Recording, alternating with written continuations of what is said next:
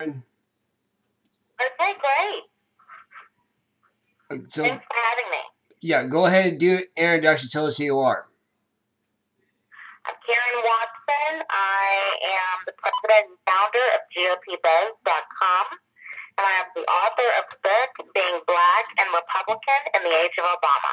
Oh, wonderful. What inspired you to write that book? I want people to realize how important it is for the Republican Party to not be pigeonholed into the way the mainstream media has been branding it as the party of the old angry white male. Right. But to let people know that it is a very open party, and there are a lot of reasons why someone would choose conservative values over, the values of the left. Right. And another question for you too. Did you know? Maybe you do know. This past week, Nancy Pelosi called me a racist. Believe it or not,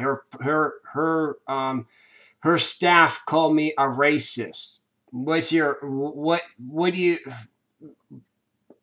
Was that the first time? I mean, these people live on those kind of attacks. What happens is that's their only bullet that they have. Right. They can't fight conservative values and what's going on under this administration with anything else. So they have to attack people with that hominin attack. You have to be considered racist. You have to be homophobic. You have to be sexist. Right, and that's what they're saying too. Down also, they're teaching the kids down in USC too, as well as Stanford, as well as Harvard.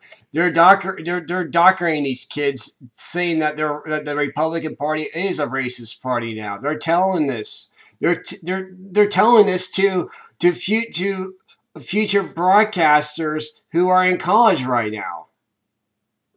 They're indoctrinating these kids. It's actually just outrageous.